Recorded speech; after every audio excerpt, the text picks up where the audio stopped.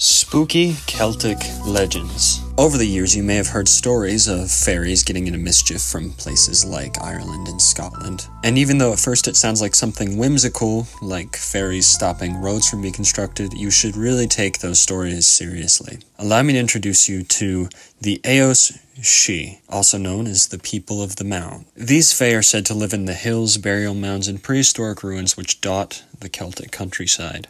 These fairies can be either helpful or harmful, depending on their treatment. Like the rest of the fae folk, they are powerful magic creatures who can be your ally or your enemy. You can tell this more than anything when you look at the locals who live in the area where the Aeos Sidhe are said to reside, often leaving offerings at the various mounds and ruins to make sure these creatures don't come back to curse them. So next time you're in Ireland, I would be careful before taking a story of the fae for granted.